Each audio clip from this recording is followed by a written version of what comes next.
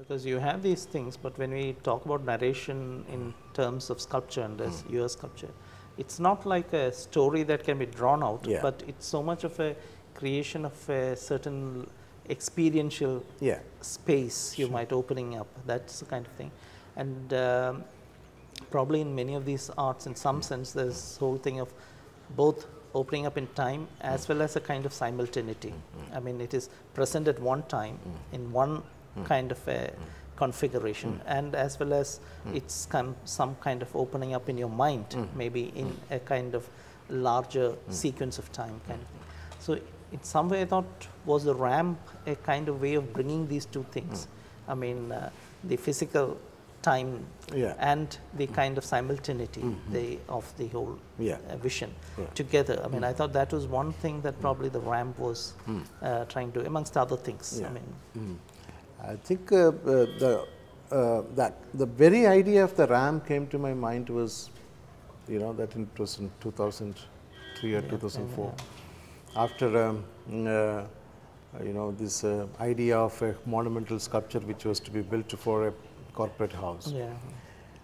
I looked at the site, and then it was a very ambitious project of making a huge ramp where actual people could walk to the height, and the kind of, because the ramp gives that kind of a gradual growth, even with no effort, you can be elevated to a different height, elevated space. Yeah, if I remember from, I think what you told me at that time, you had planned a long way. I mean, it gradually moves up, and along the ramp actually people would walk, and then their relationship to these figures on pillars would change. That's right. I mean, they would almost come to the same level. I mean, kind of thing. That was something. That's what was the idea, because it was half a kilometer almost.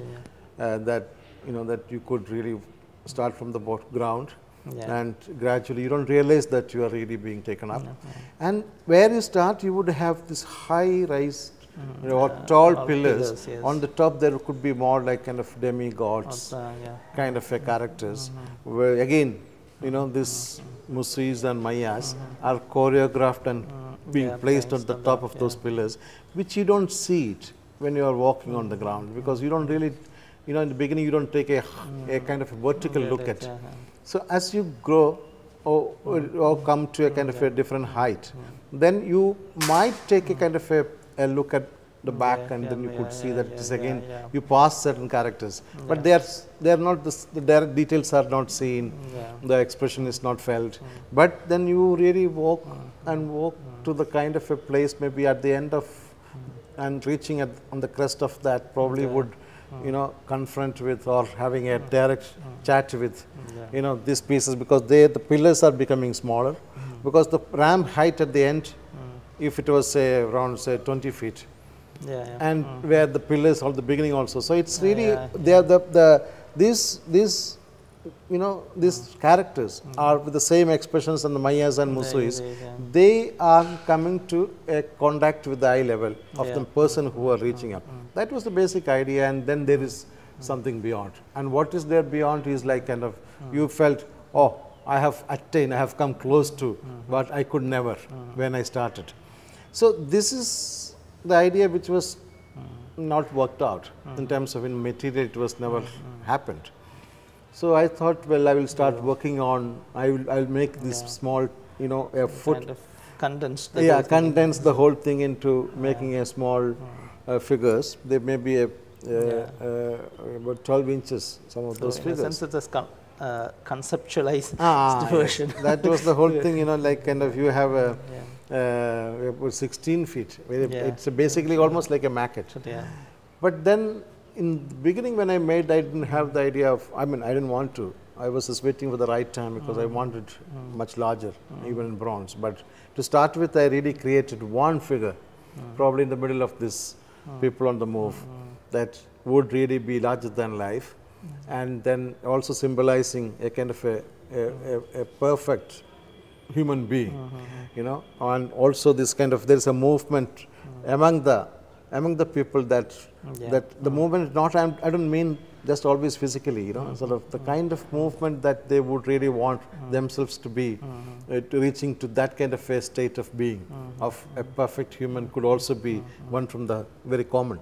So with that idea, I started working with, you know, and it's very, it's a very accepted and proved to be a kind of attaining a sainthood. So I was trying to place Radhakrishnan and the counterpart to Maya. So these two pieces, I placed them juxtaposed in a kind of a space was very introspecting, I felt, for the viewers, and even when I was working also, I really felt certain kind of you know, reaching to a different quality of space, you know, by working on it itself. So I wanted to share in a kind of a given enclosed space. So most of the sculptures were more an indoor space.